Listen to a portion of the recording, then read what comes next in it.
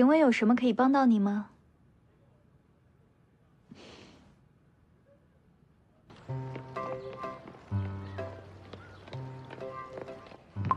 于编导，先走了啊。走啦，拜拜。拜拜，于编导，拜拜。陶教授好。陶教授。哎。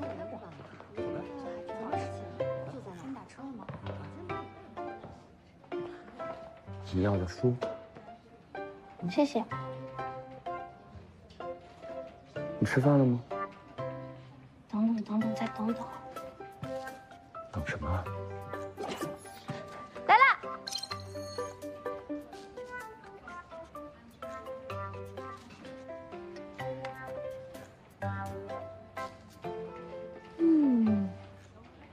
你利用装逼？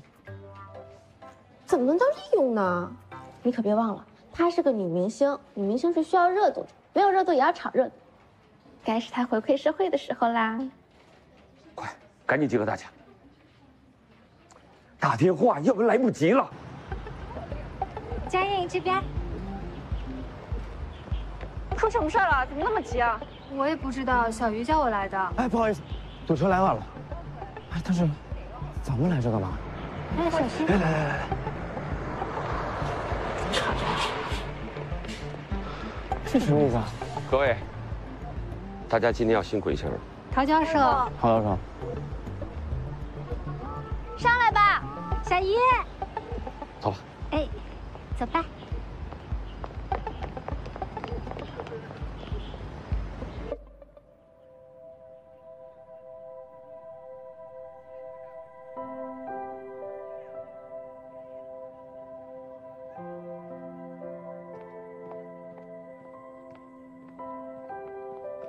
慢点啊！好，来，小心，别碰着了。好，小心点，小心点。鱼在藻，你就不能提前把计划告诉我们？你看我们都忙成什么样子了？不好意思啊，都是因为我。不怪您。现在当务之急就是赶紧收拾东西。您不是说您老公就是那个不是男人的东西？您不是他1个小时之内就要回来了吗？咱在他来之前赶紧把东西收拾完。我不知道该说些什么。总之，真的很谢谢你们。哎，没事儿。哎，蓉蓉，我来，放我这儿。小心重啊！没事。小心啊！小鱼，你快来帮忙。这些叫什么呀？北京见人。哦，真好看。陶陶，你看像不像手办？你要是喜欢就送给你，我自己做的，不值什么钱。不要妄自菲薄，要做倦人，你懂雕塑彩绘，还得会做服装头饰。它和剧照戏剧一样，是包含了多种传统手工艺的综合性艺术。可惜知道人都不多，很多从业人员都当业余爱好。为什么呀？因为在中国，大家没有意识到，从事这些门类的不是匠人，而是艺术家。他们一直笑话我，都多大人了，还喜欢玩娃娃，也不知道惭愧。可我就是喜欢呀。妈妈做的娃娃最好看，妈妈是看姐家最厉害的人。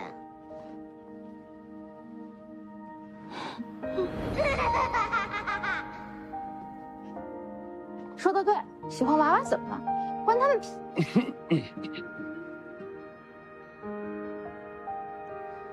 关他们啥事儿？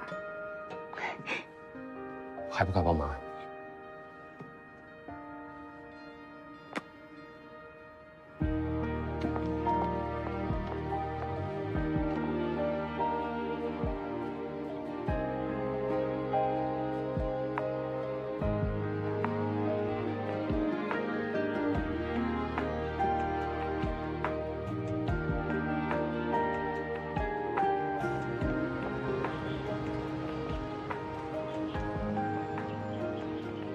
双一带来的舆论的压力，让他很长时间不会骚扰你。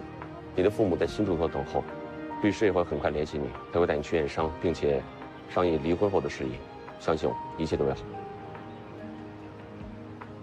谢谢你们，抓紧时间，快走吧。走吧。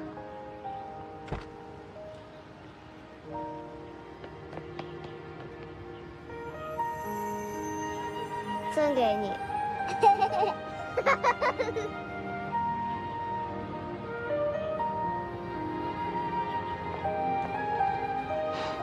再见。再见。再见。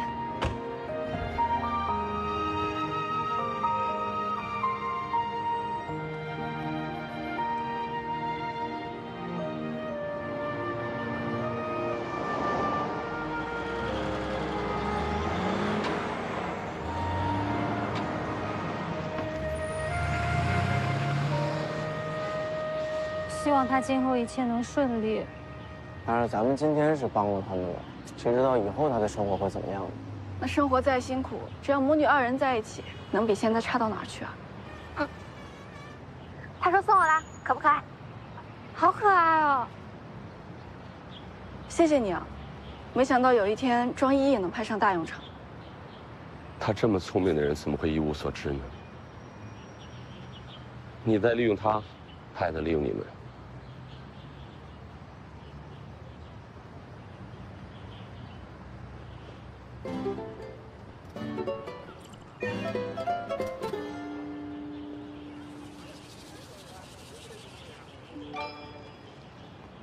庄一现在的微博啊，热度非常高。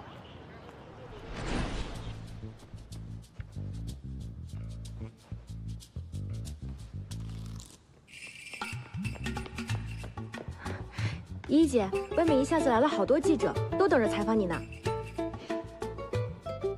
让他们等着吧，跟他们说今天我不接受任何采访。嗯，好。姚老师，我觉得这一身还不够华丽，还可以再加一点什么艳丽的颜色啊、图案，点缀一下，是吧？听说他在争取联合国妇女署国别亲善大使呢。明知被利用，他也会照收不误。这期节目未播出，热度已经很高了，大家准备怎么应对？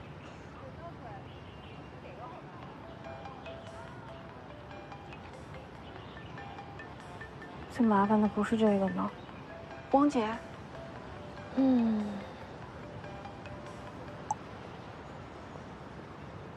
鱼在藻，你搞什么鬼呢？白白给那个庄依依送热度，你为什么什么事不跟我事先商量一下呢？马上跟我回来。怎么样？行了，干点正事吧，去横店影视城。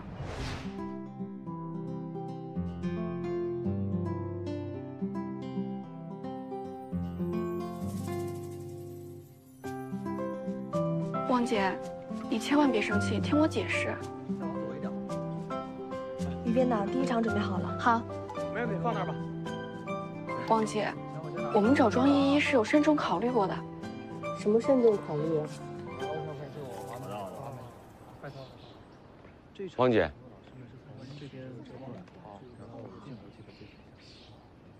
这件事如果由汪姐出面的话，对方一定会联想到是我们的节目，毕竟是我们安排苏华离开的。一旦被对方缠上，对我们的节目拍摄影响事小，伤害到苏华和她的家人可怎么办？我们都有彼此的工作，没有人可以24小时的保护他们，所以为长久考虑，引爆这件事的人最好同我们毫无关联。再往左一点，可以吗？我们是一个拍摄团队，我希望以后不管出现什么样的问题，大家都要坐下来一起商量，妥善的把问题解决，好吗？把这个挪过去啊，别穿帮了。这次是我欠考虑了，我下次会改的，汪姐。对准侧面。好，我去跟王姐说。都固定好了，没事了。王姐，哎，木导近期呢有一个重要的进修，所以说他不在的期间拍摄由我来完成，您多指教。放在这里一下啊，线都要收好了。哎，这个位置可以吗？可以。怎么了？这边桌子上的东西王姐都摆齐了。您看咱演的是50岁的慈禧，所以说咱这个妆容上是不是您看咱再长20岁啊？其实我一直在看这个慈禧的史料，还有她各个阶段的照片。她一生奢侈享乐，保养得宜。我觉得她应该也不是那种寻常五旬妇人的状态。来，盘子补上。哎，要不这样吧，等会我们用一个颜色暗一点的口红来压一下，好不好？啊，对对对，那肯定是您比我更了解女人啊，您这又看史料了，那没有任何问题啊。深宫大院肯定保养的好，这是正常的。那就这样啊，我先去忙。好，辛苦。得。来，轨道走一下，轨道走一下啊。岳哥，哎，没事没事。对不起啊，鱼在藻本意是帮助苏华，无意连累了你。要不是为了帮人，我才不会替他挨骂。摄像老师，等我镜头推慢一点，好吧？哎，好，没问题。小鱼，小鱼，那个箱子给我。快搭把手，这个每个桌子上都要有啊，检查一下。这个盘子放不对。鱼编导，王姐叫你，王姐叫你呢。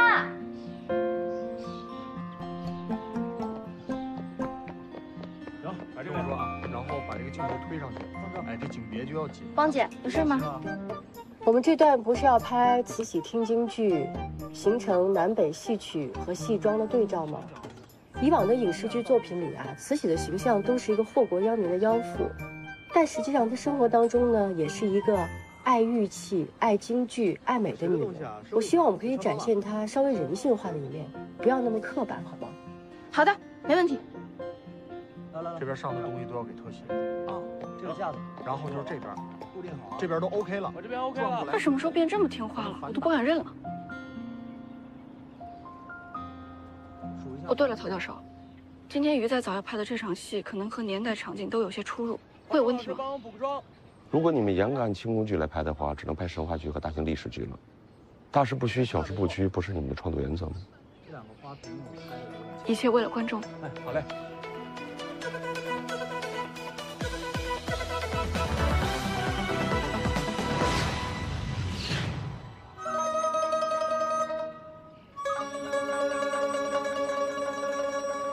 畅音阁，全称故宫宁寿宫畅音阁大戏楼，乾隆37年始建，41年建成，是紫禁城现存规模最大的一座戏楼，可容纳1000余人观看演出。每逢清代宫廷重大节庆，畅音阁都会上演大型的吉祥神仙戏。晚清重臣翁同龢的日记中曾经记载，慈禧50寿辰时，曾在畅音阁戏台和长春宫戏台连演10余日。光是戏衣道具的筹备，使用的白银就超过11万两。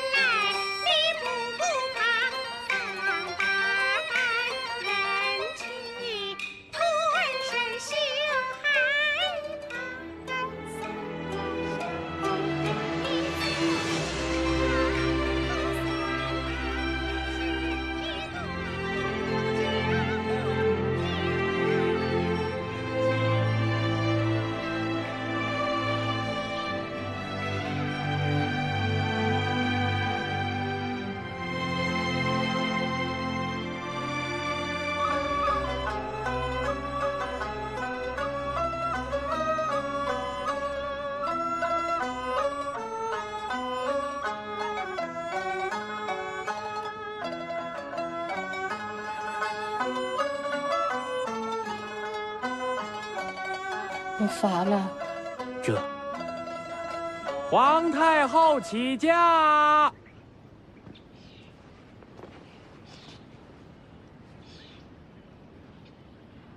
恭送亲爸爸。恭送皇太后。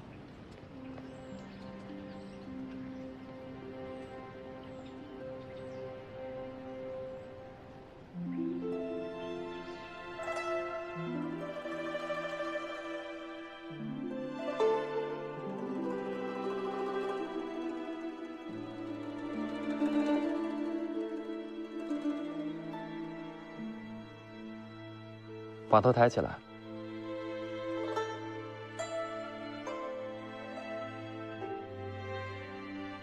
叫什么名儿？回皇上的话，我出生的时候，庭院的白杏儿开了花，爷爷给我起的名儿，叫杏儿。起来吧。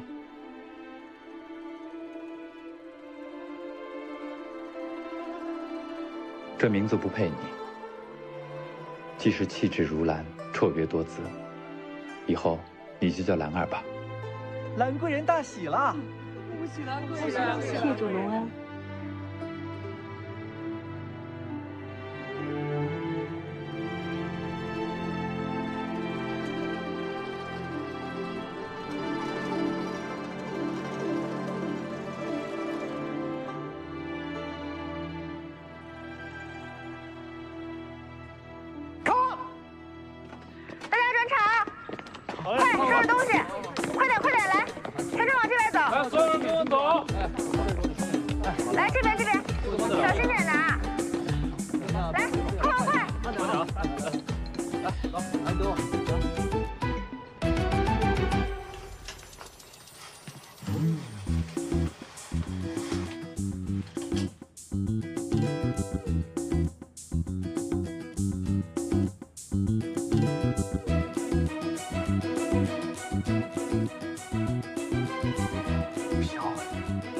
太美了，依依，美爆了！来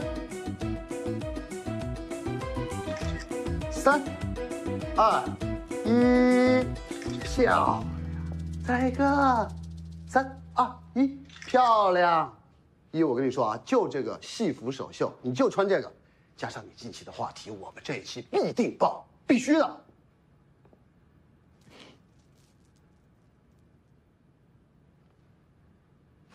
张小姐，我是觉得你今天这个戏服上面的刺绣看似花团锦簇，可是如果你到了台上，太多的刺绣反而会抢你的戏。所谓过犹不及，就是这个道理。您明白吗？姚老师，我知道这是第4回找你改衣服了，但是您放心，这次我非常满意。3、2、1，开始。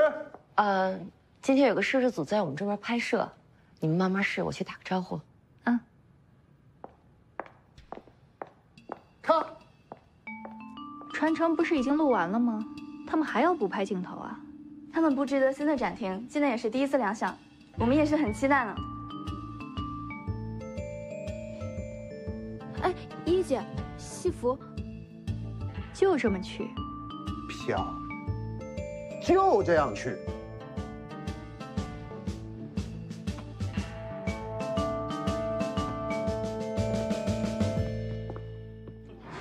观众朋友们，大家好！一会儿我将在这里为大家现场播报本届非遗大会。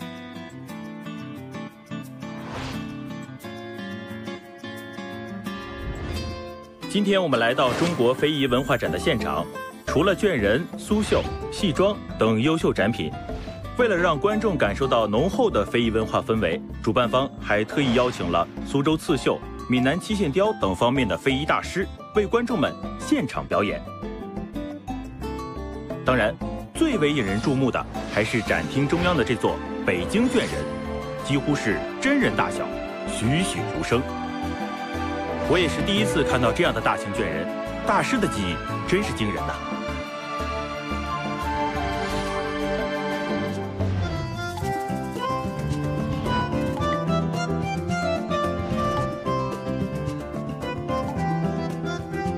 相信本次大会也会取得圆满成功。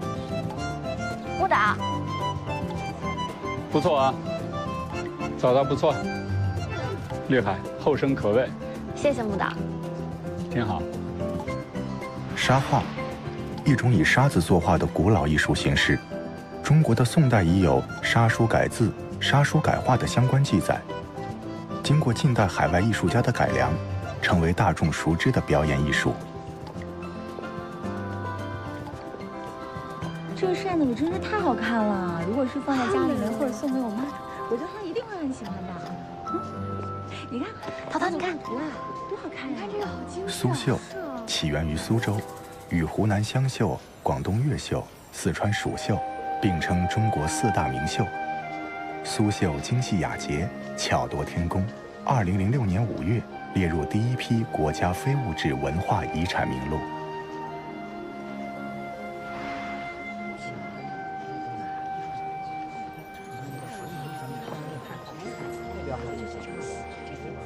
你看，苏华的手办大受欢迎，可惜他不能来现场。那是北京卷人，都一样。我们的北京卷人起源于宋代，怎么会一样呢？不过授人以鱼不如授人以渔。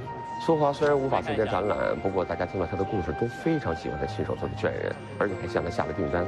待生意稳定后，他便真正可以自立。都是我的功劳。对，都是你的功劳。这个叫北京卷人。为什么叫北京卷人啊？因为它从头到脚，从里到外都是用上等丝绸纱绢制作的，所以叫卷人。那从什么时候开始有的北京卷人啊？早在唐代啊，在福建北部就有人用纸扎上各种的飞禽走兽。后来这个工艺逐渐发展，到了宋代的时候，就有减龄为人的形式了。后来啊，就有了卷人。哦，这么回事啊？这样啊。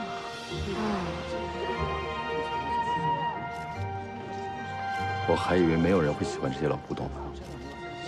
不是不喜欢，是完全不知道。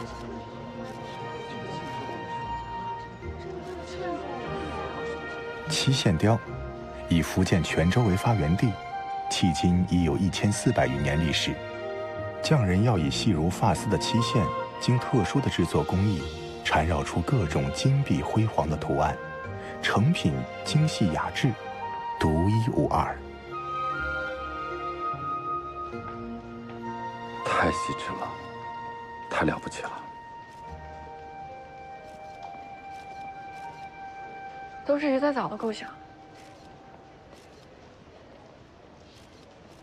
他的构想需要陶唐出面请到这么多非遗大师，也需要你多方协调，更需要整个摄制组和剧装厂的努力。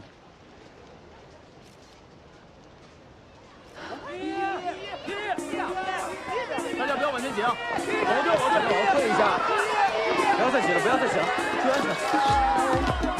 对，大家下楼，下楼啊！不要往前挤。不要再挤了，往后退。大家好，不安全，大家小心，等着啊！大家请注意安全，都往后退啊！抢头条的来了，往后。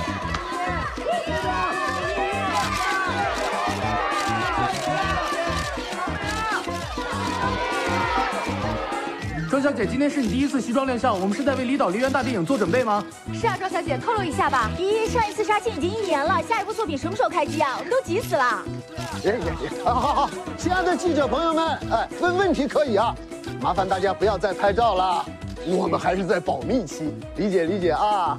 没关系，大家可以继续拍的，但是请大家帮忙多多宣传我们的新节目《非遗物语》，好不好？好。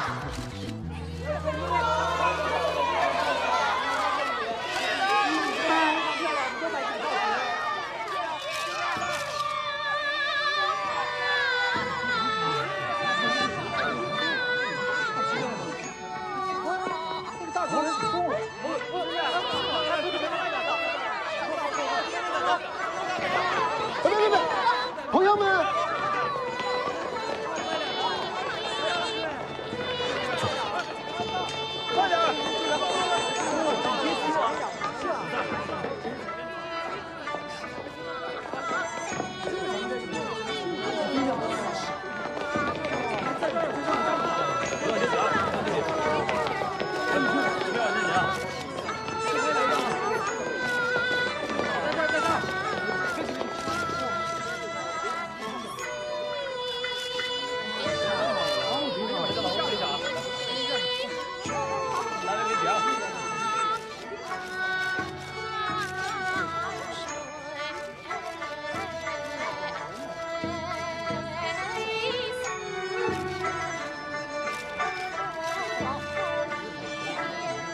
王心凌，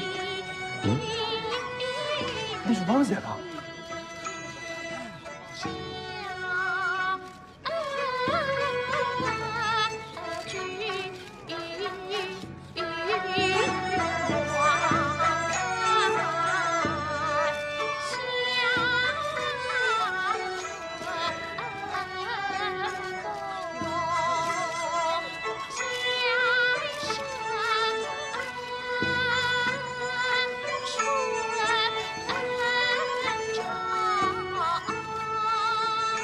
怎么样？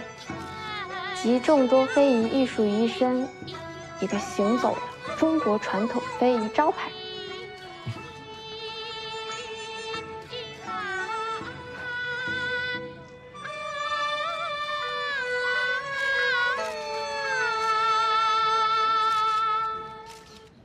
请大家看这里，看这里，有需要体验的，请到这里来。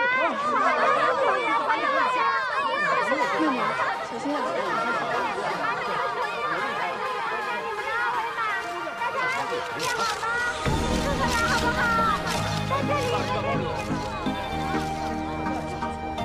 太坏了，怎么鬼花样这么多呢？要不然咱们先去休息室。哎，庄小姐，庄小姐，庄小姐，别生气。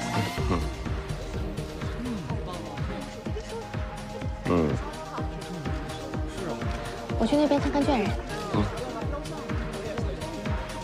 我也什么时候能拍啊？什么时候到？大家先安静一下，安静一下，安静好吗？一个一个来，大家都会画到的。好，他画的是什么妆啊？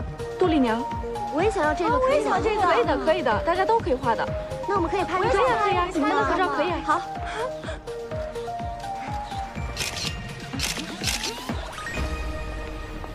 依依姐，这什么？说是那边送来的临别赠礼。依依，别生气嘛，我来想办法。留给他吧。啊？不是，那我们西装秀怎么办啊？不必了，走。依依，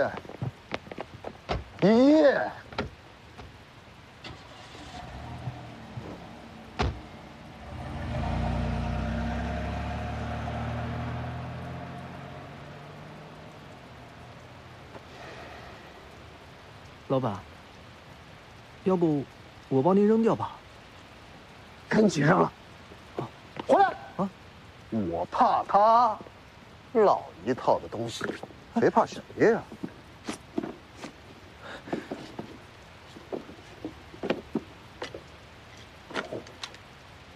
我赢了，怎么办？我又赢了。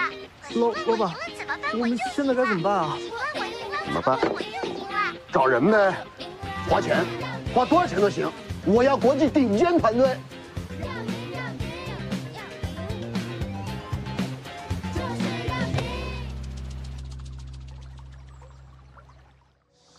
我去找顾时庸。这是我主动提出来的。人家只不过是希望你改变一下你的主持风格，真的有这么难吗？电视台需要的是庄依依的人气和热度，观众也需要新鲜感和话题度。我认为用明星嘉宾代替主持人，是最简单快捷的方式。况且，我也有属于我的舞台。难怪。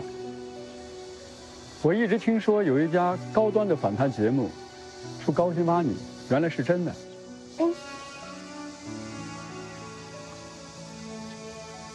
我告诉你啊，传承呢不过是我回归事业的一个跳板。我也知道你们开始找到我，需要的是我背后的人气和资源，互惠互利，挺好。真心话。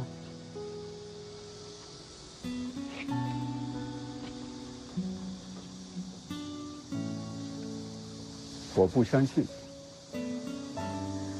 爱信不信？走了。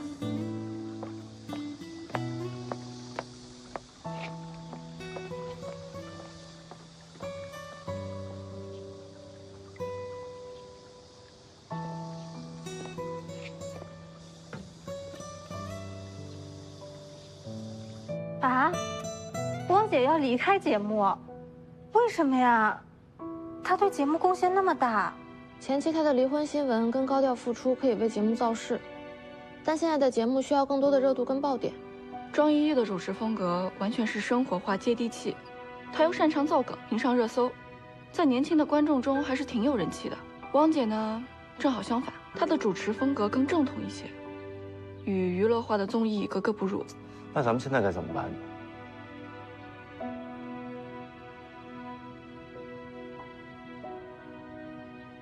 我去找顾总。哦，拜托拜托，一定要成功啊！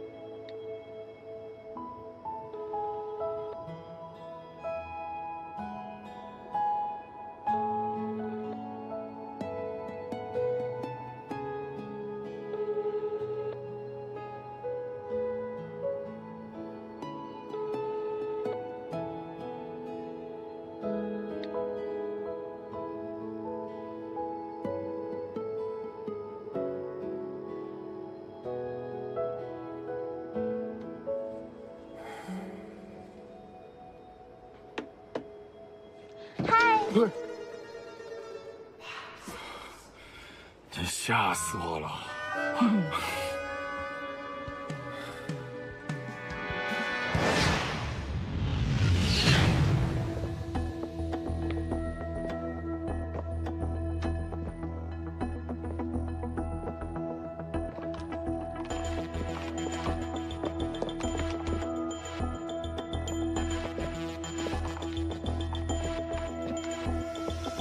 没有人。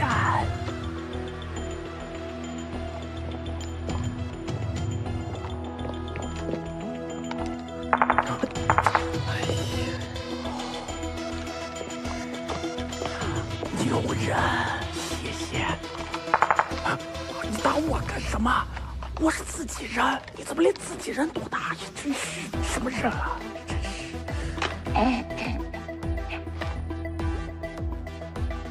你还挺认真。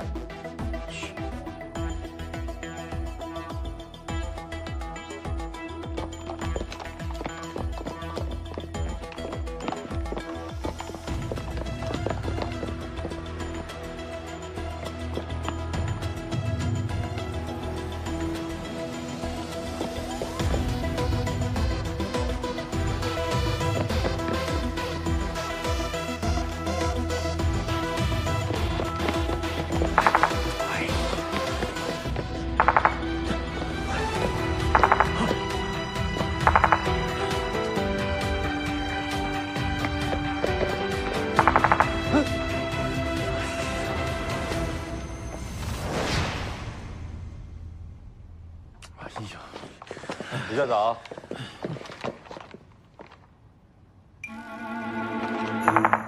啊？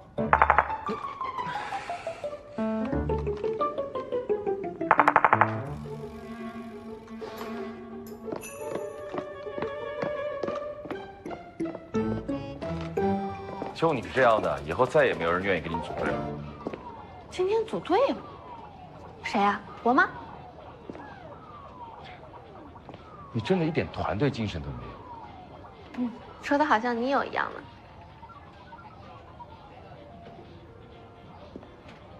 我饿了，吃饭呗，听我的。你好，请慢用。谢谢。再喝两杯。来，好。坐啊。这不行，下午得去别想。他的胃受不了。我们能换个地方吗？那你自己去吃吧。被打回来3次而已。我刚入职的时候被打回来好几次。啊，很正常的事。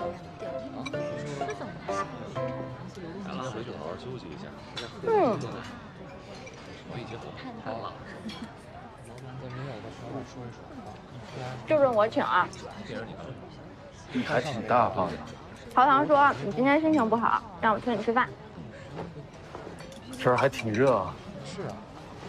是吗？我怎么不觉得？陶唐知道我心情不好，他自己怎么不来安慰我？不是你主动开掉汪姐的吗？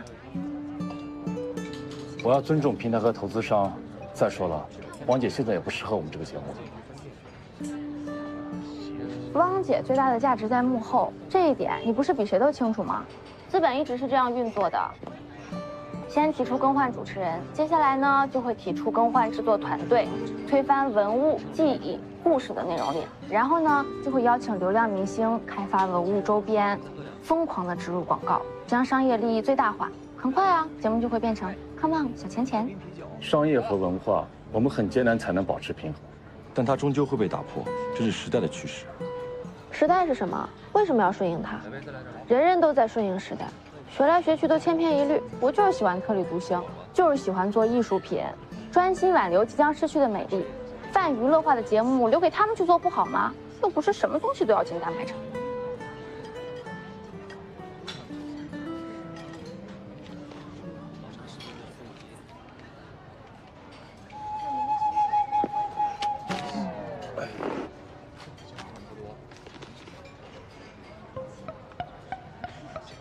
我就知道是陶唐给你写的。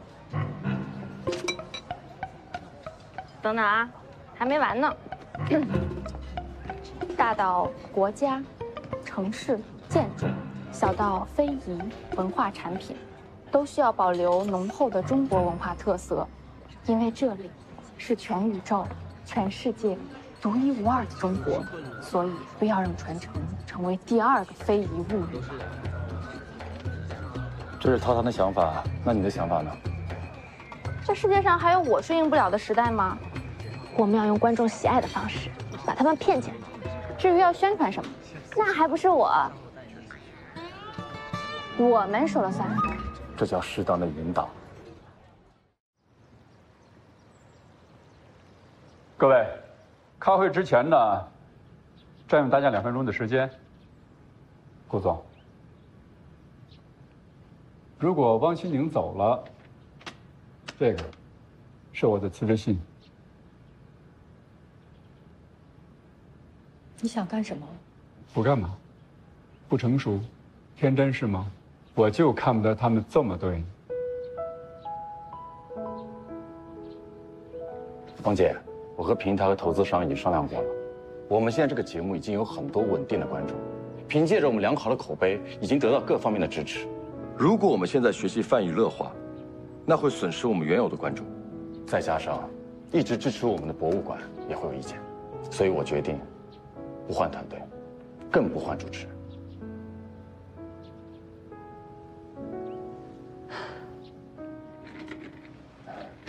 王姐，我诚挚的挽留你，希望能留下来。真的？行了，别搞这些，坐下，坐下说。对不起。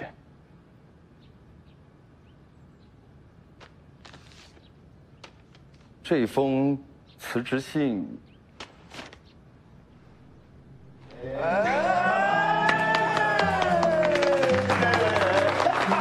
怎么不早快点？汪姐木导情比金坚啊！什么？你懂了？规矩后，工作第一，其他的第二。行，继续。木导也脸红了。好了，那么我们进入正题吧。关于这一期的主题，阿旭，请看大屏幕。是哪个品牌的方向盘？你能不能别开玩笑啊？这是3星堆太阳轮，人家是青铜器，应该有3000多年历史。看起来是很像方向盘。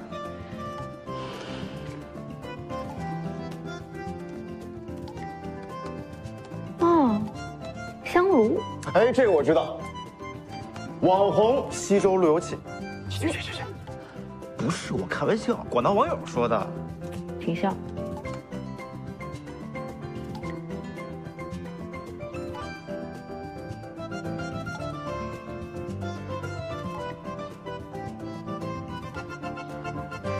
木岛，木岛，说说你的建议。啊，我觉得这个青铜器，国之重器啊，你选这个主题吧，我觉得太难了。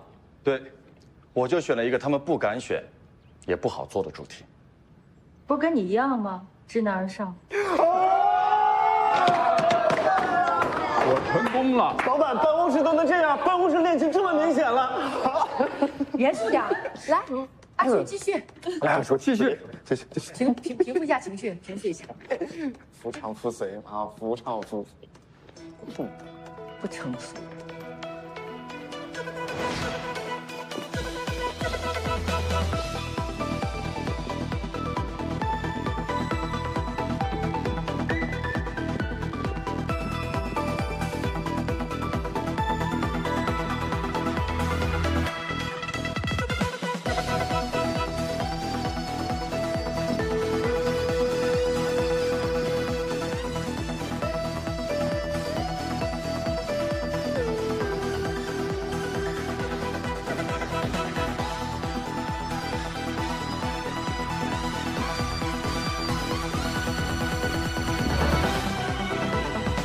好久不见啊，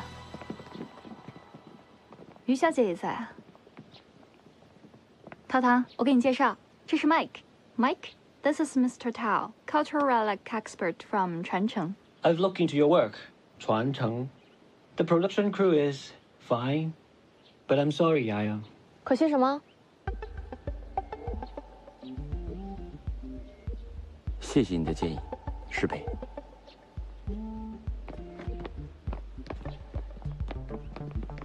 You were right, Zhuang. They don't know what they're doing. I'm sure their work won't last long. Where were we? I was saying in the show, you should just be yourself. Just don't be nervous, then you'll be fine. Trust me. Hey, don't take it personally. I mean, the other guests are saying, bring the whole crew with them hiking. That's not how it should be. Yeah, I got it.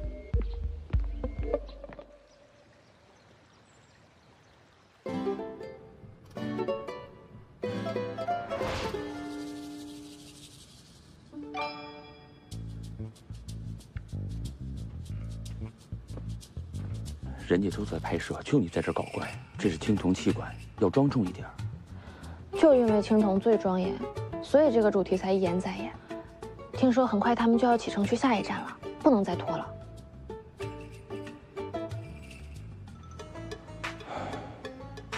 哎，过来，你瞧。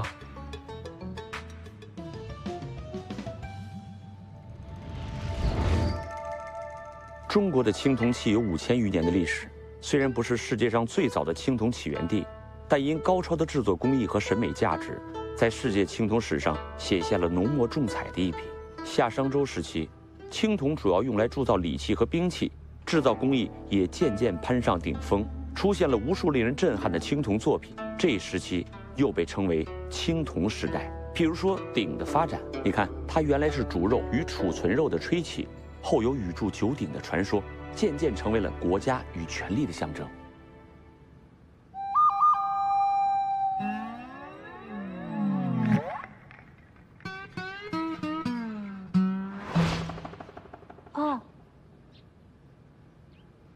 哦，好嘞，拜拜。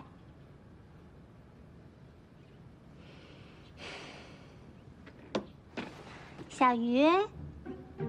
你不接陶教授的电话，他刚才打给我，让我转告你，不要忘了你们的约定，要去听青铜文化讲座。我不在，我下线了。我去给佳怡送份资料，你好好工作啊。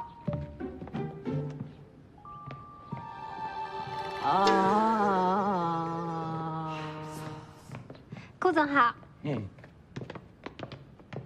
是谁之前自吹自擂，说能适应一切时代？ 怎么了？密集作文不会了？不想做，各种不想做呀。阿旭，哎，有这个必要吗？念，小玉啊，你别怪我啊，这老板的意思我也有完没完？这期真的好无聊，导演是江郎才尽了吗？少部分观众他分不清导演和编导都该干什么，所以没错，骂的就是你。继续。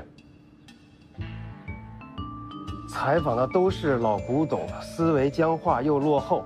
你能顺畅点吗？市民推荐《非遗物语》很下饭，好笑，主要是编剧的。你这么快，他能听懂吗？感情，带入点观众的感情读给他 ，OK？ 好好读。前2期还挺有新意的，越来越水，越来越烂。编剧是死了吗？哗众取宠的导演，生硬的小剧场，尬聊的主持人，这全给骂了。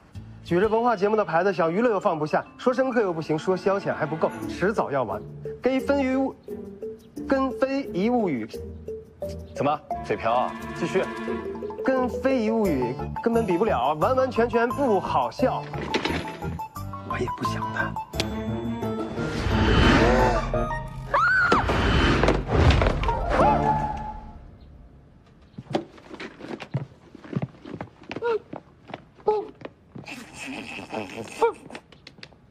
我就说了，刺激大了吧？把剩下来没念完的打印出来，贴在他电脑上。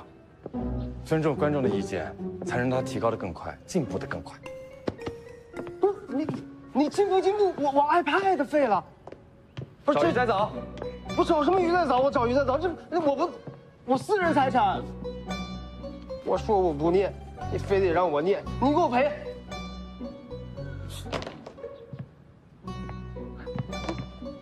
新买的，刚买。周先生设计了新雷峰塔和杭州灵隐铜殿。你要是谈铜建筑的话，一定绕不开这个人。但如果你要是讲宣德炉修复的话，其实我觉得这反倒更适合我们发挥情景剧场的优势。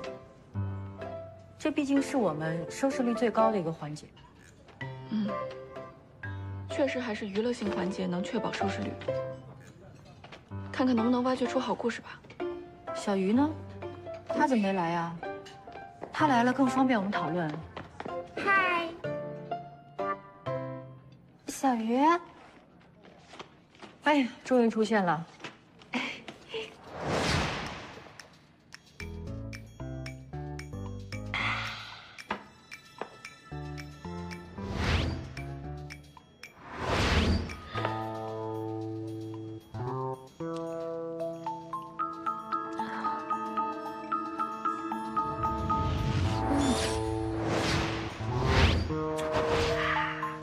鱼在藻，你这干嘛呢？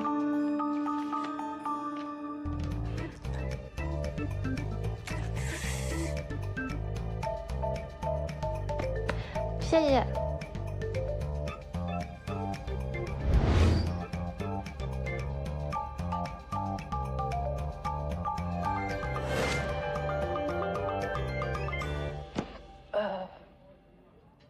我12岁的时候喝过一种饮料，能让我灵感迸发，但我忘了是哪种。你记性可真好。蓉蓉，你这是什么？苹果醋。你刚都喝那么多了，可酸啊！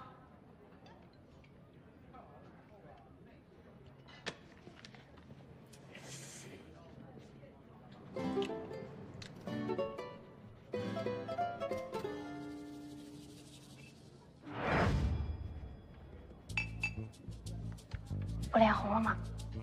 呀，这都红了。你看，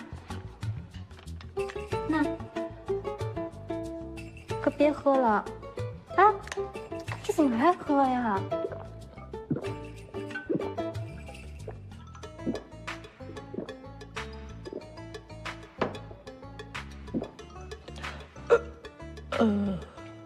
没事吧？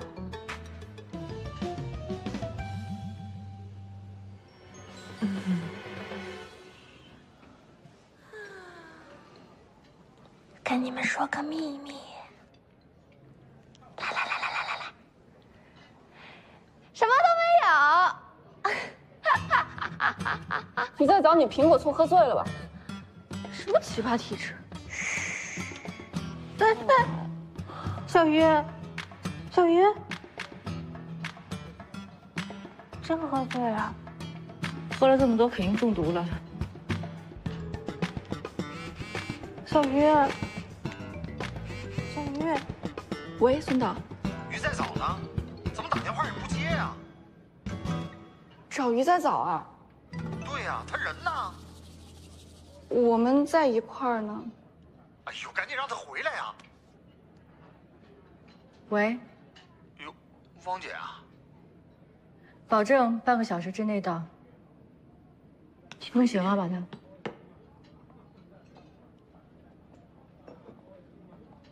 要不用这个？他也不是罪犯。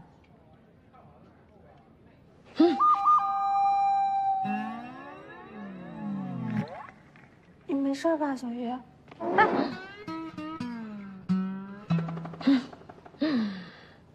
再见。哎，小鱼，我陪你去。汪姐，我们先走了。你慢一点，等等我。小鱼。问题人物。我觉得这个刚才拍的还是不错呢。这条真的？你怎么才来？咱都该拍下一个馆。走了。先过去了。我酷不酷炫？年纪轻轻的，耳朵还不好使呢。我在这儿呢，小朋友。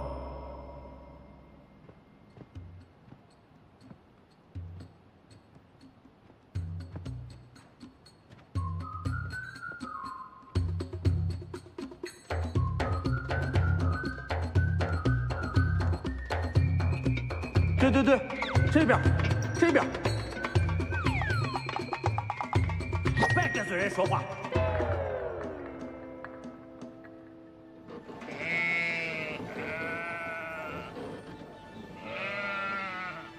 你才是罪人，我是给周天子守园的。不信，恁瞅瞅他的腿，恁瞅瞅。你就是一盘菜。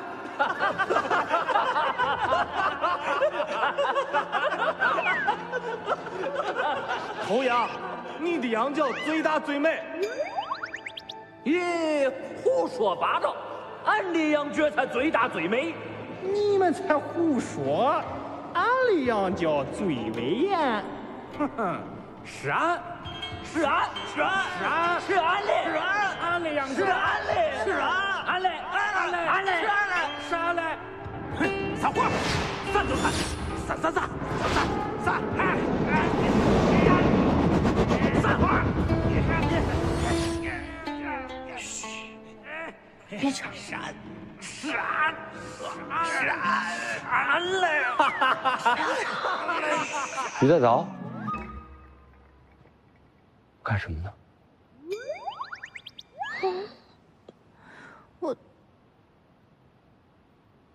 我在看这个。你没事吧？这个是四羊方尊。商周时期以猪牛羊三牲作为祭祀，在青铜酒器中出现了以羊为造型的生尊。史学家们认为，四羊方尊先铸羊角与龙头，然后将其分别配置在外幡内，再进行整体铸造，是传统泥范法铸制的巅峰之作，位列我国10大传世国宝的第3位。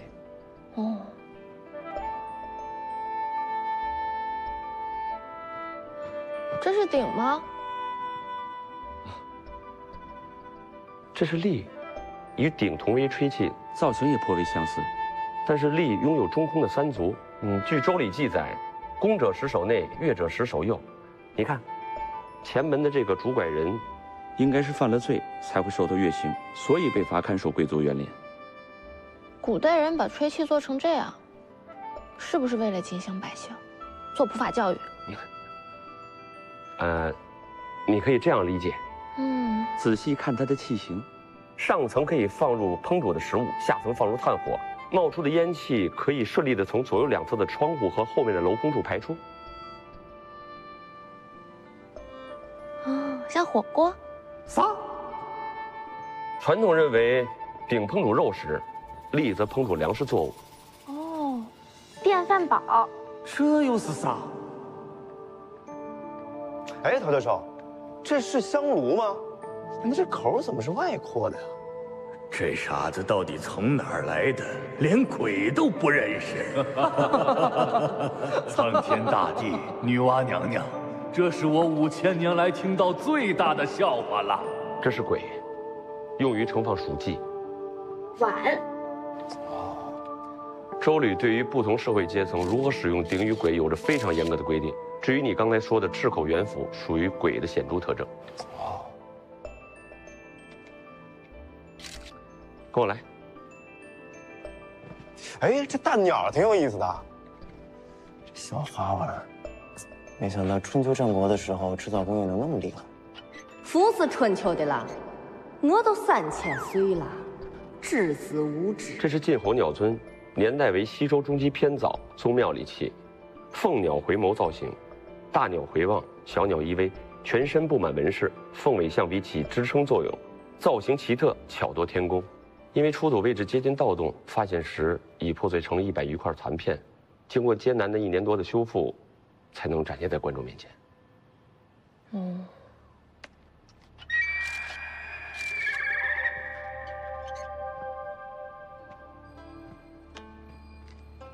你看是不是很特别？俺从河南来一趟可真不容易。哎，瞅瞅俺的大兄弟没有？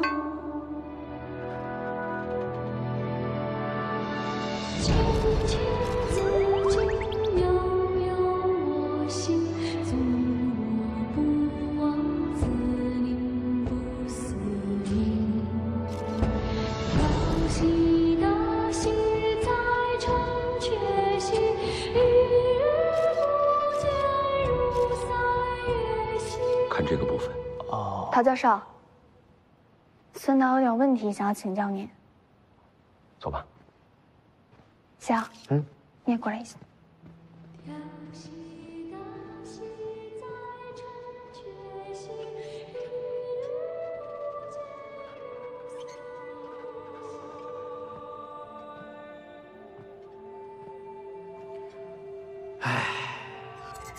这贱人可每天都想着能再上战场来。咱们老了，老的生满了铜锈，老的动弹不了了，再也不能征战沙场，保家卫国了。吾以自干为伍。咦，小伙还能说2句有用的话嘞？正我60，以修我容，几经几劫，会此难过。国有危难，吾能再战；吾不能战，亦有来者。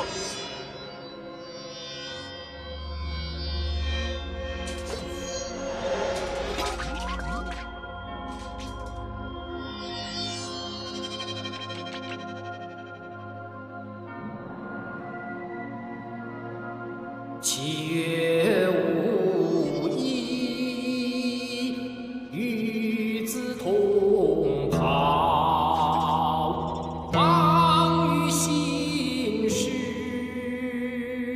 修个帽，与子同酬。七月无衣，与子同泽，望于心事，修毛巾，与子习作。七月无衣，与子同裳，望于心事，不要吵，安静，安静，安静，嘘，别吵，鱼在藻，别吵，别吵，别吵。我酷不酷炫？年纪轻轻的，耳朵还不好使呢。我在这儿呢，小朋友。别跟随人说话，你才是罪人，我是给周天子守园的，不信能瞅瞅他的腿。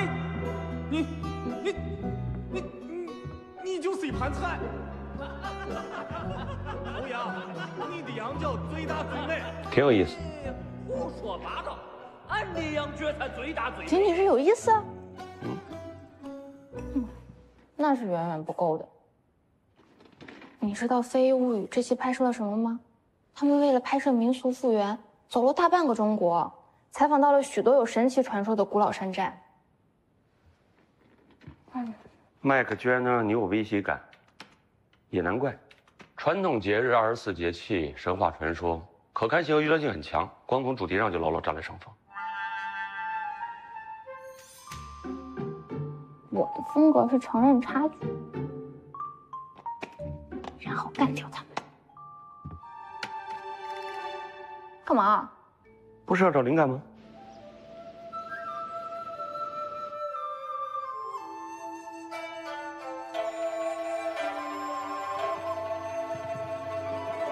你看，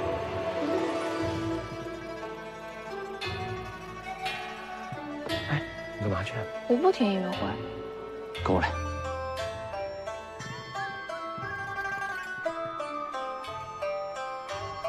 你之前不是邀请过民族乐团进行演出吗？跟他们用的乐器不一样。今天我们不讲乐，只论礼。世人皆知中国是礼乐之邦，其实早在3000多年前，我们的礼乐文化就形成了丰富完整的体系。周人将18种用于宫廷雅乐的乐器分为刨、土、葛、木、石、金、丝与竹等8种材质。他们认为，8音俱全才能达到天人合一。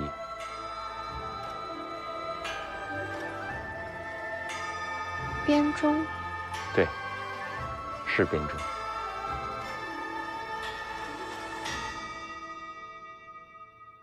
陶教授，好，大家休息一会儿。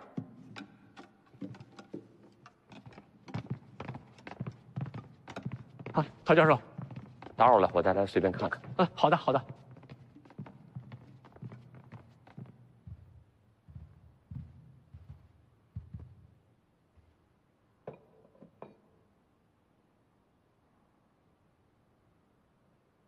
听音色。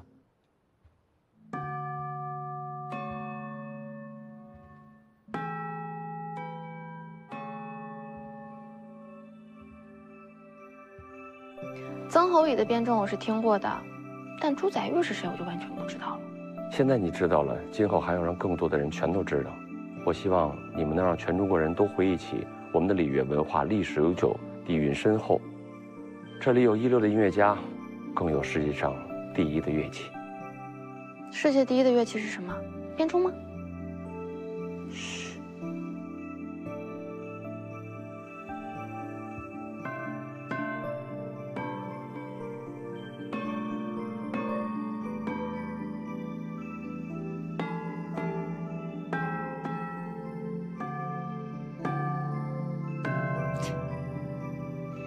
近几年来，国乐是有所复兴，但总的来说，还是西乐占据上风。编钟的演奏我是听过的，很多文化景点拿来蒙蒙游客，现代演出很少用得到。谁说编钟只能演奏中国雅乐？又是谁说编钟只能和民乐团配合呢？难道你要让编钟去配西洋乐吗？有何不可呢？我知道了。哎，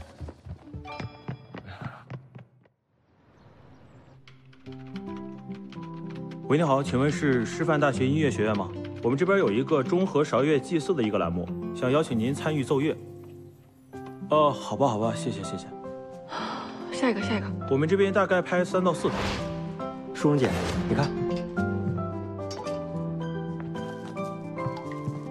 行，你到时候记一下。帽子不错，约工到时候就用这一套。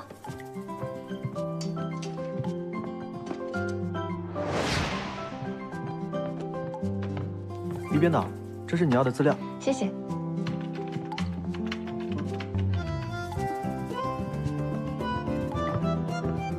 于编导，您辛苦了，我给您加点咖啡。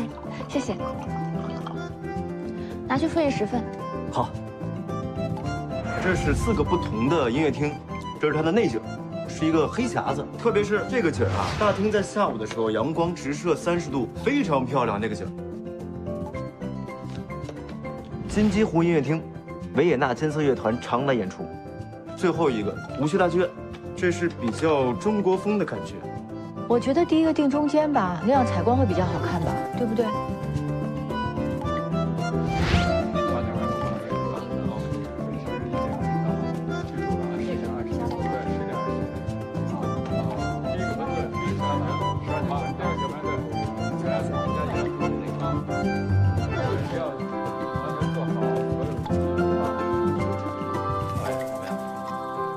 造型怎么样？行，好 ，OK，就这个啊，好，就这么说定了，好嘞。OK， 大家辛苦了，今天就到这儿。我请大家吃饭。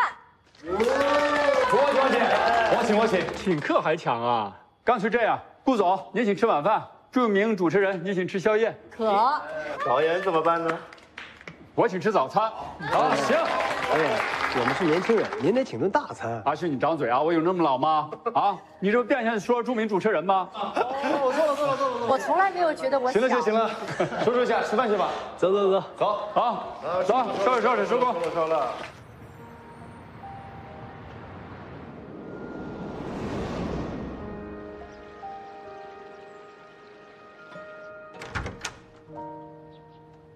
出什么事儿了？刚得到消息，《非遗物语》也要拍中和韶乐。他们不是在拍民俗吗？怎么突然对雅乐感兴趣了？中和韶乐本来就是宫廷雅乐，他们赴宴年俗时说要在皇宫里演奏，理由都光明正大。而且不只是这样，咱们昨天刚刚联系的嘉德乐团，今天也把咱们婉拒了。啊，他们连乐队都抢，这就是竞争。我们昨天联系乐队定场地的时候，风声早就传出去了。你现在说这些还有什么用吗？不如咱们换个主题吧。之前我联系过主持修复宣德炉复原的大师，我再给他打个电话。我同意。你们这么没信心吗？小鱼，这个 Mark 打造过6档国民节目，最长的真人秀做了10季，他是我们目前为止遇到过最强劲的对手。如果我们没有十足的把握，不如就避其锋芒。而且我觉得宣德炉复原也不错呀，拍我们擅长的小剧场，观众也喜欢看。我不喜欢退而求其次。我已经决定了。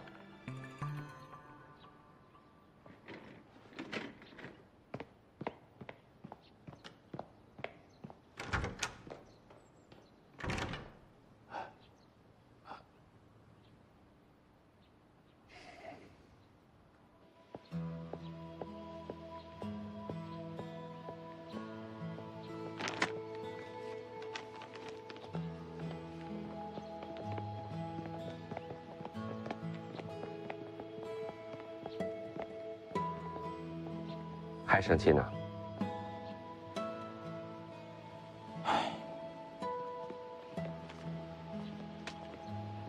如果换作是你，你不生气吗？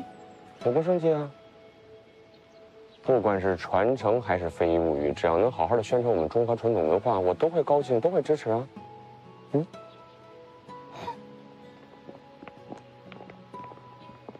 哟呵，哎呦，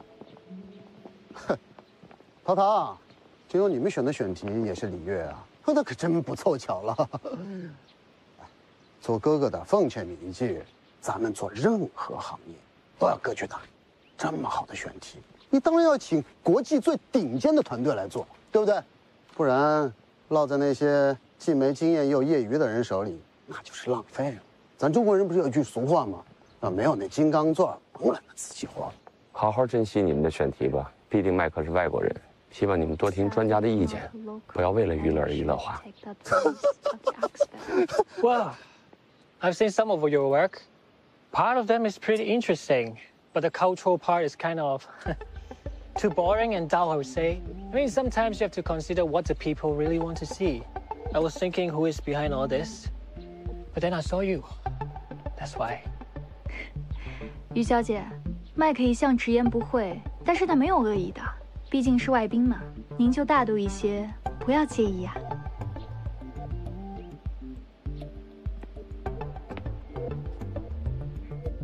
张小姐，你真是心胸狭隘、自私自利、细微无常，寡人先持以冤报德，面目可憎。我也是直言直语，没有恶意啊，请你不要介意。陶唐，这就是你说的没风度吗？对于没有风度的人，根本不必讲风度。这句话，请你转告你身边的2位男士。What do you say？ 甭理他们 ，Michael。格局小的人就这样，心眼贼拉小。Come on，Michael， 专家还等着咱们呢。听说有好多青铜器都是首次展出吗？啊。他特别喜欢历史。你们说这一次我都准备了这么久。啊，我也喜欢这么大呀！是啊，好多我都没见过。这个我也是第一次来。快点，你在里边等着。我的拍张照呢？你在那。好。这个怎么好？那讲讲。还可以的。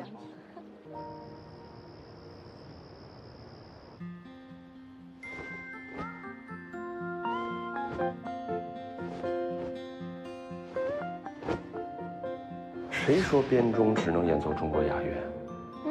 又是谁说编钟只能和民乐团配合呢？ I've seen some of your work.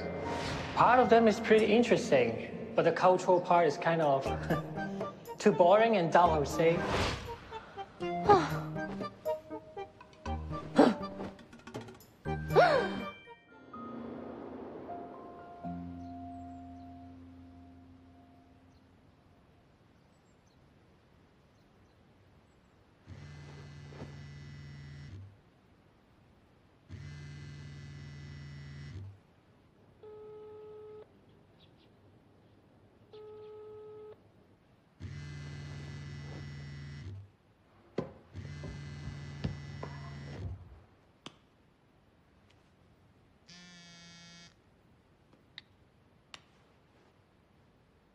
马上来公司。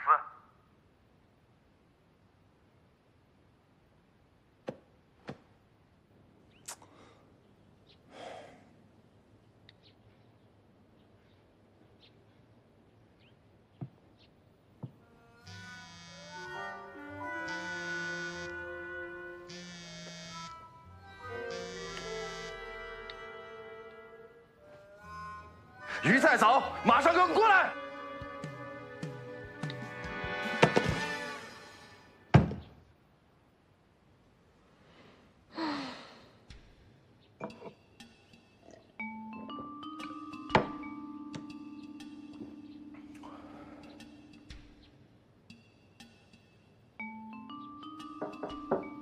七，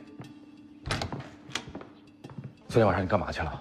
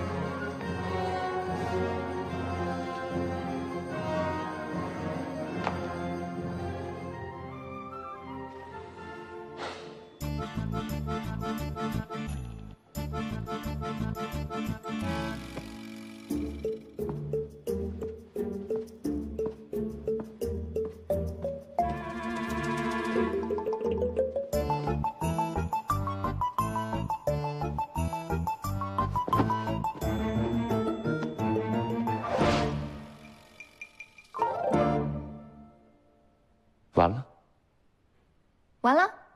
麦克金音乐你会不知道？哦，一个自大狂晚期患者，精神病医院愿意收容吗？跟我有什么关系？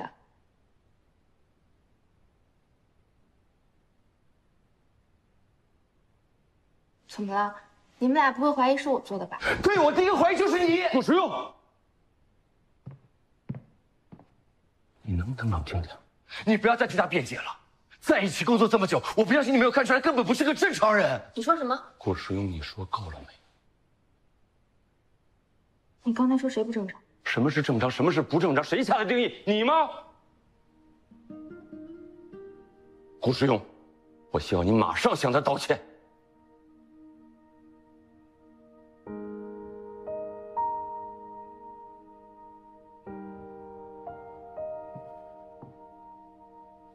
对不起，今天早上房间给我打电话，扬言要报警，话里话外的意思，这件事情跟你有关。所以在接受调查之前，我希望你跟我说实话，只有你跟我说实话，我才能帮到你。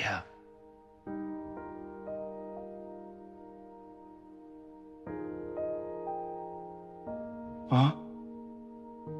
麦克真的进医院了。是。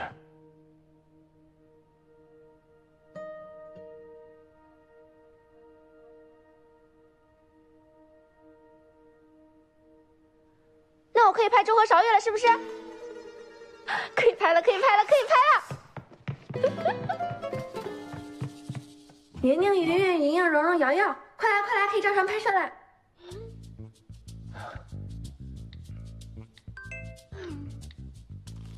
鱼在藻，你想死吗？快来快来，不要赖床！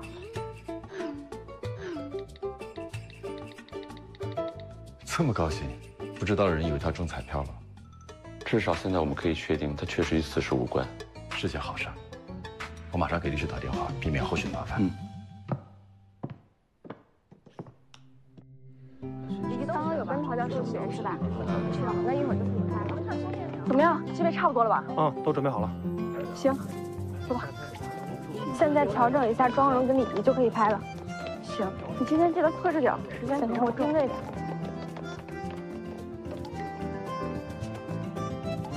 木导，哎，上班差不多了，那准备开始了。督导上去吧。我去看一下汪姐准备怎么样。好好。汪姐，哎，待会儿没问题吧？没有什么问题啊。等一下让你们见识一下我深藏不露的一面。怎么样？那边准备好了吗？差不多了。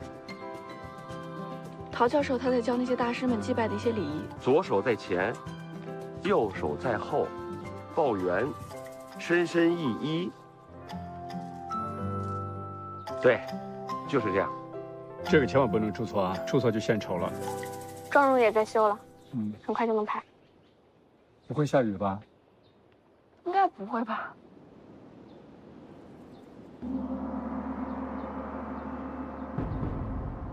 3、2、1，开始。乐起！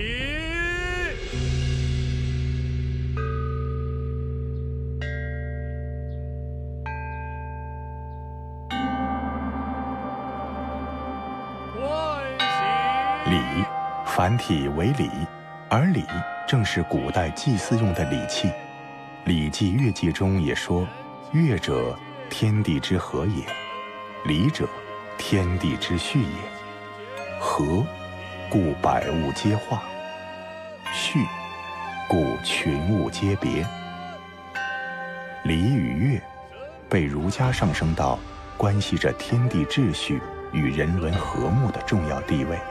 随着后世礼乐文化精神内涵的不断拓展，它对中国的政治、文化、社会生活各个方面都产生了极为深远的影响。正如著名历史学者钱穆先生所言，中国文化的特质是礼。西方语言中没有礼的同义词，它是整个中国人世界里一切习俗行为的准则，标志着中国的特殊性。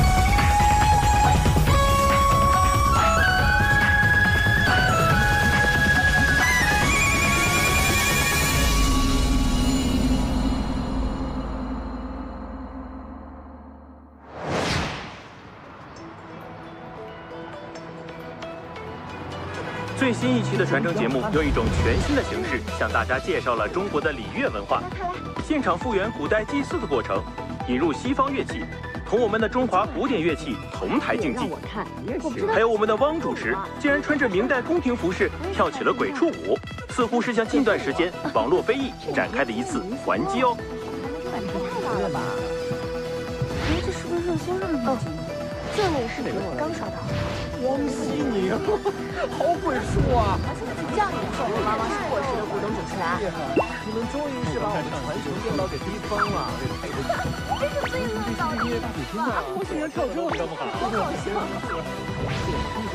年通关中的考试吧？能引起讨论就是好嘛。还是我大中国的古典乐器更动人，怎么没有我唢呐呢？差评。不得不说，这文化节目太拼了。鬼畜舞丑绝了，看我给你们编一个。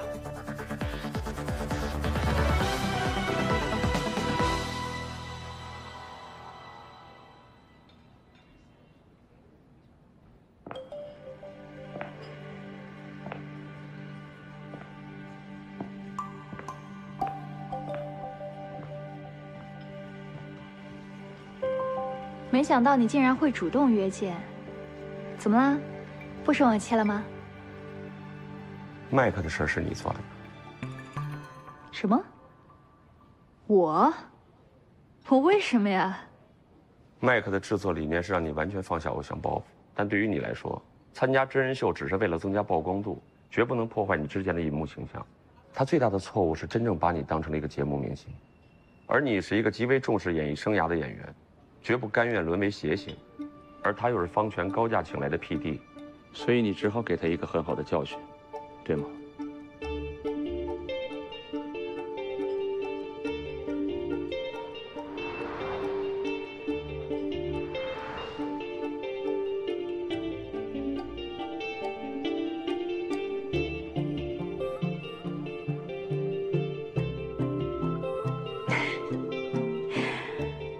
你说你是不是跟鱼在藻待多了，你也学会编故事了？我是听说有人想好好教训他，结果他自己胆子太小，一脚踩空摔下了台阶。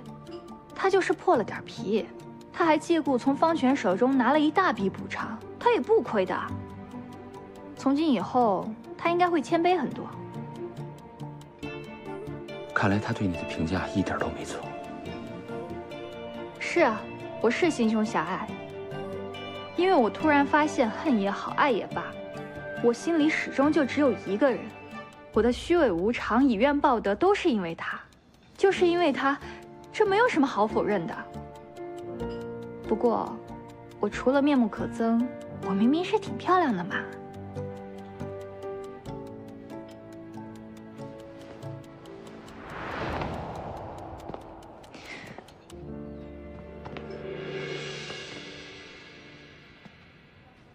对不起，我错了，回到我身边好吗？你需要的不是我，而是一个心理医生。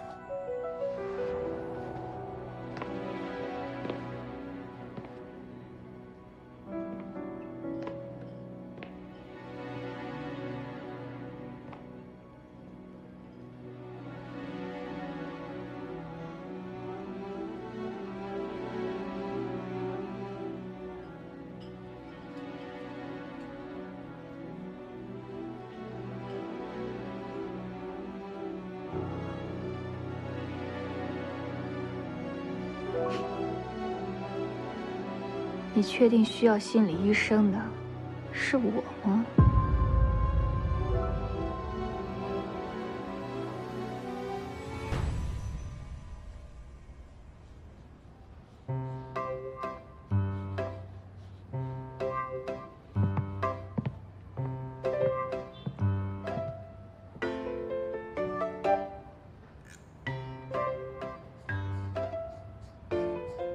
鱼在藻呢？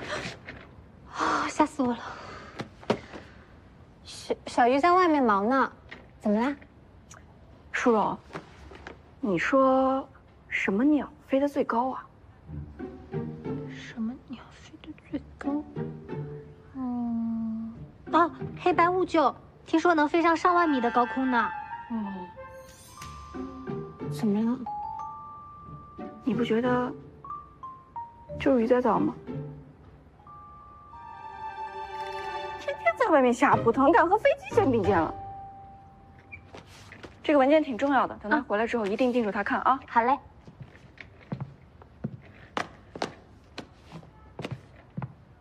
哎，还给我了，我看看。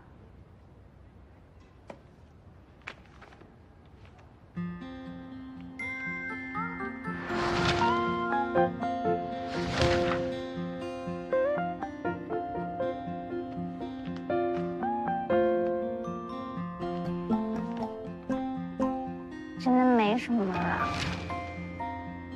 难得你画的这么细致，可惜我们不拍影视剧，你没什么实践的机会。于编导，于编导，于编导，有您的快递，请签收一下。谢谢，不客气。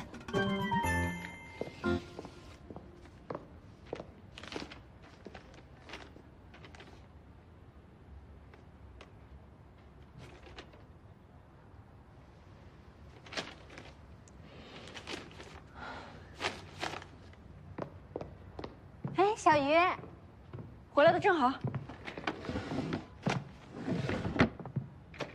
你看看，多拍拍小剧场吧，不要浪费蓉蓉的才华。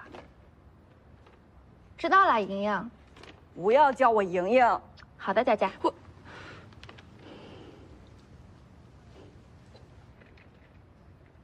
谁说非要拍电视剧才能实践呢？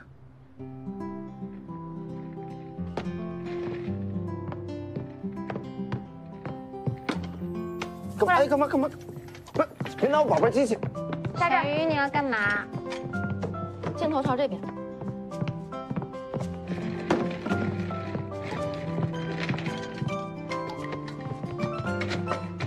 干嘛？我不行。美妆直播你可以。来吧，蓉蓉，就画你本子上那个唐代的妆，先试录一下。哎，好嘞。镜头稍微紧一点。紧点啊。我先给他卸个妆。哎，现在准备好了？嗯。好。不用紧张，就当这个镜头不存在。来，3、2、1。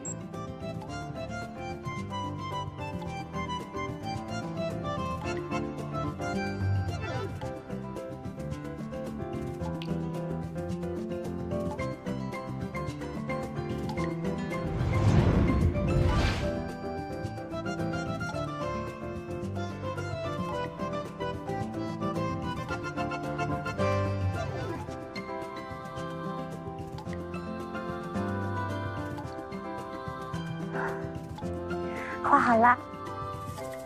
我美吗？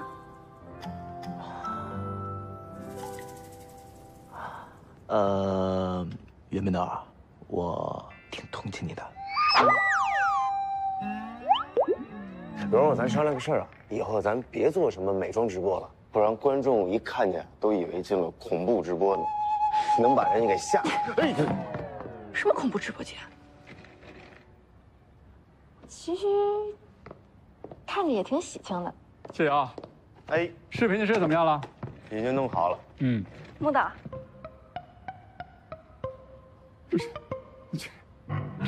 木导，这是唐代九云复原妆。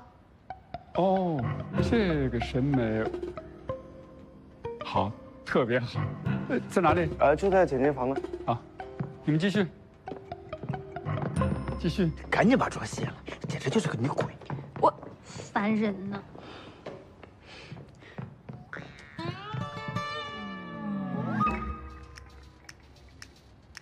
一会儿把这些素材交给宣传部的同事，让他们找个团队好好推一推，对节目也会有好处。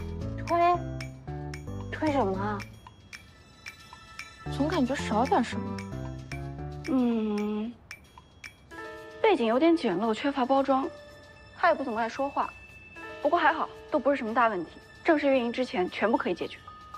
不行的，我不行，我想都没想过，我真不行。充分的宣传加上营销，再加上你的技术，假以时日，你一定可以成为当红的美妆博主。不仅仅是为了你，也是为了公司。放心吧，一切交给我了。到底少什么呢？总之，先试试看吧。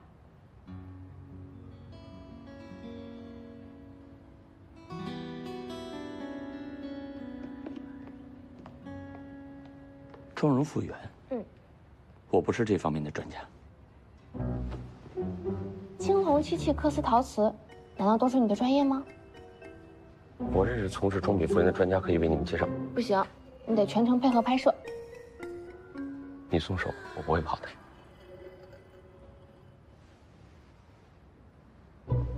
哎，陶教授，你别走，你听我说，干嘛呢？可以的。快起来！那除非在你眼里，规格文化都是雕虫小技，否则你为什么不答应？在这方面我一点都没研究过，我不是这方面的专家。哦，哎，好，我答应你，好，答应啦。陶教授，陶教授，麻烦您了。麻烦你了。哎呦。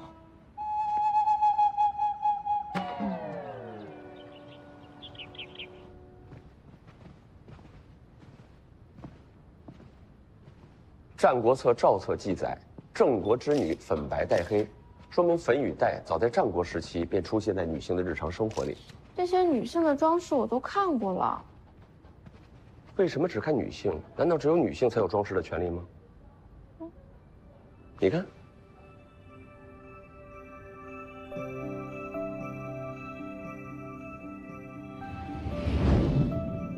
明宣宗朱瞻基头戴小胡帽，耳垂珍珠环，红色窄袖绒衣，一身黄色罩甲，时髦不时髦？这套明18学士图屏上出现的男子网巾，还是明太祖朱元璋下令推行的。朱元璋。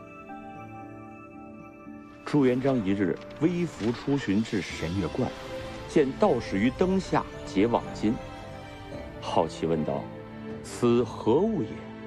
道士答：“网巾，用以裹头，则万发俱齐。”朱元璋大悦，取其尽收宗发，一统天下之意，大颁于天下，以致《明史·渔夫志》记载，明代男子人无贵贱，皆裹网巾。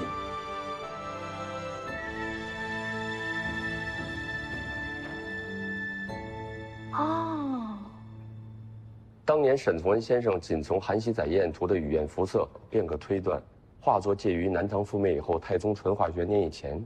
如今有几人能够做到？现在你们要做妆容复原，可以，但妆容服饰审美的变化背后有没有特定的社会背景，又折射出怎样的文化含义呢？中国上下5000年，人的衣冠器物无不用意深远，做100期节目去解读也无法一一穷尽。那么本次的主题是否可以不限于妆粉呢？那不做妆粉还能做什么呢？是啊，陶教授，那还能做什么呢？有一个人或许可以帮你们。谁呀？想知道？《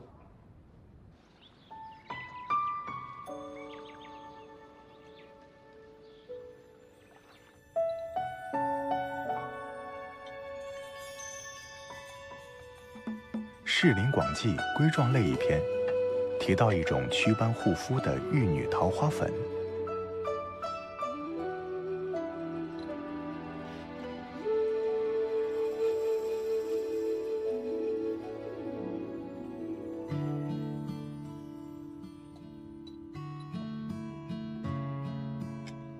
中国的历代医案中，出现了很多美容养生的医方。杜琼的工作室就是专门从事古方妆品复原的，他做这一行已经8年了。益母草，一名火坎草，茎生如麻，而叶插小，开紫花。端午间采晒烧灰，用稠米引馊团如鹅卵大，熟炭火断1伏时，火勿令焰焰，极黑，取出捣碎，再馊炼2次。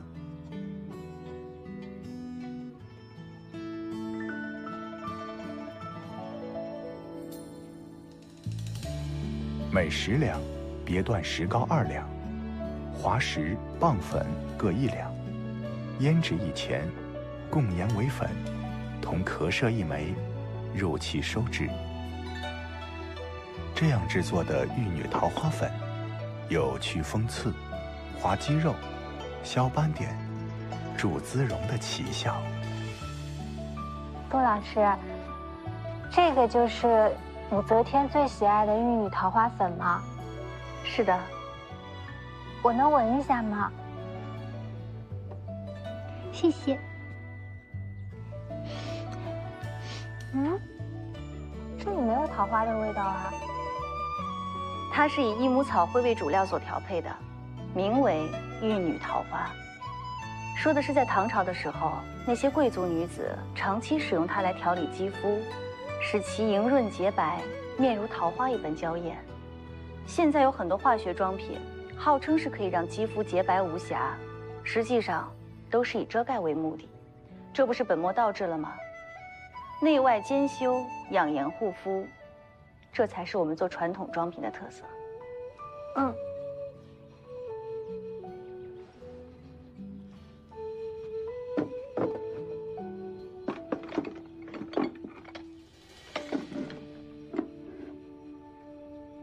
呀，我怎么早没想到呢？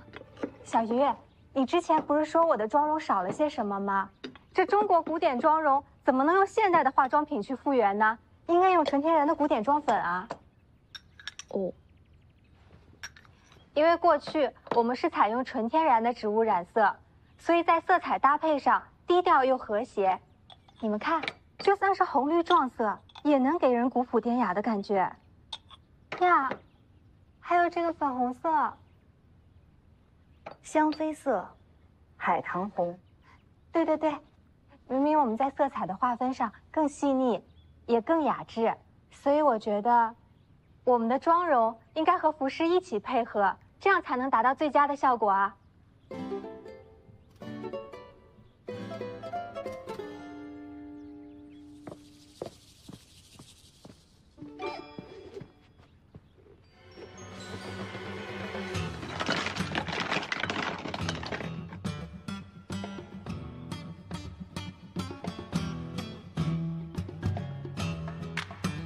杜老师，您的这些化妆品跟他们比起来如何？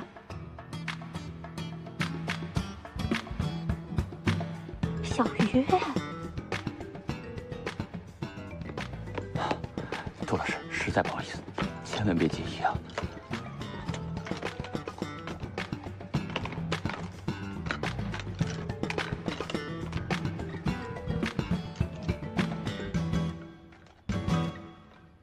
杜老师。杜老师，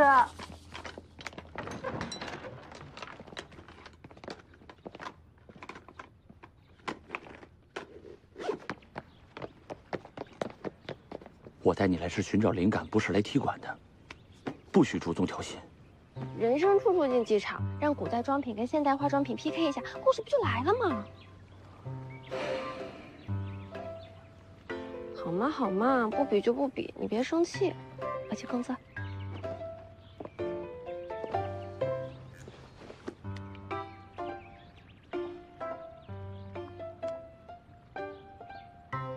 莹莹，我跟你说过多少遍了，不要这样叫我。开工啦！